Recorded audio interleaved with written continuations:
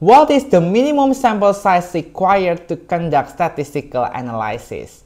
That's become frequently asked question from the researcher who want to conduct statistical analysis. In this video, I will explain to you the most common method to calculate minimum sample size, especially if you use SPSS as the statistical software. If you use SmartPLS, there will be another method that we will not cover in this video, but we will cover in the other video. Before I explain the method, this is one principle that you actually need to know. The bigger your sample is, the better the result will be. One more time, the bigger your sample is, the better the result will be. So we will only calculate the minimum sample size.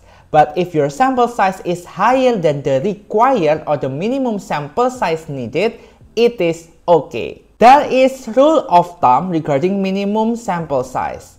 The rule of thumb says that the minimum sample size to conduct statistical analysis is 30 samples. The number of 30 is used as the rule of thumb for a minimum sample size in the statistic because it is the point at which central limit theorem begins to apply. The central limit theorem states that the distribution of the sample means will be approximately normal. Therefore, the minimum sample size should be 30. However, even though 30 is a good starting point for the sample size, it is important for you to note that the optimal sample size will vary depending on the statistical test that you will use, the desired level of the confidence, and the amount of variability in the population. Again, the number of 30 is just general rule of thumb.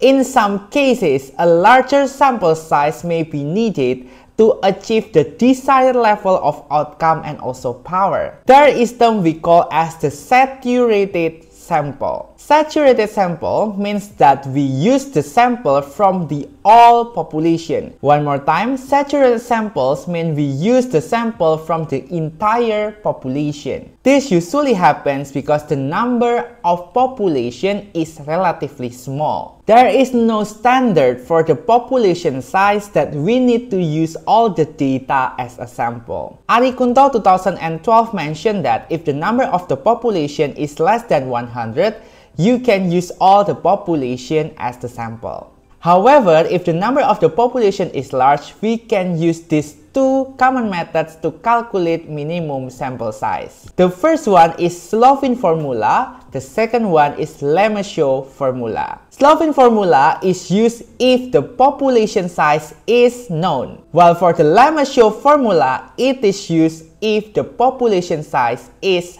unknown. For example, you want to analyze Gen Z in Jakarta. You can find the population size of Gen Z in Jakarta. Therefore, it is better for you to use Slovin Formula. But if you could not find the population size data, you can use Lemeshow Formula. The first one is Slovin Formula. Again, Slovin Formula is used if you know the population size. The formula will be like this. The minimum sample, this is the small n, equals to the big N, this is the number of the population, divided by 1 plus big N, the number of population, times E squared. E here is the significance level or alpha.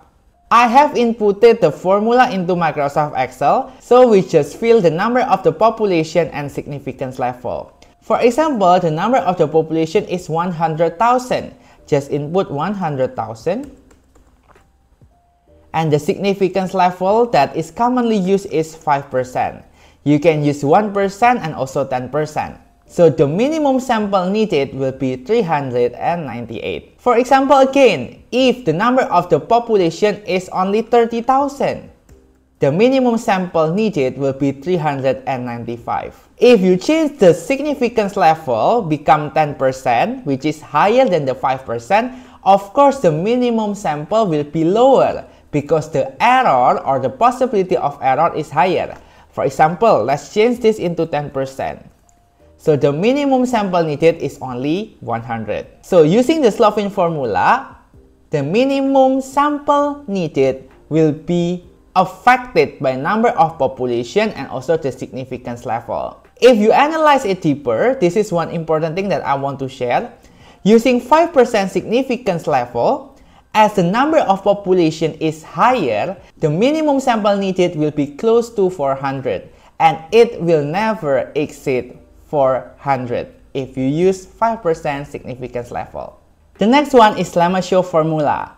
Lemeshow Formula is used if the population size is unknown. So the formula will be the n equals to c squared. C is the value of the z in two-tailed test. The value of the z will depend on the significance level. I give you a cheat sheet. If the significance level is 1%, the z will be 2.58. If 5%, 1.96. If 10%, the z value will be 1.65. Times p times 1 minus p. So p is the proportion. If you want to get the maximum sample size, put 0.5 in the p. So the p value will be 0.5 divided by significance level square. I have made the formula in the Microsoft Excel for the z and also minimum sample needed. So if I change the significance level 5%, the z will change into 1.96. If it is 10%, the z will change into 1.64.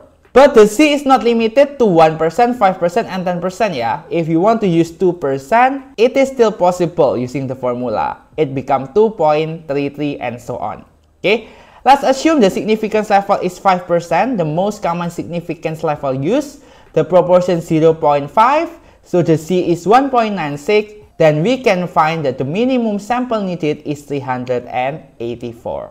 So guys, if you see from the result, using 5% significance level, usually the sample size is around 300 up to 400. It is a bit high if your research time frame is less than a month.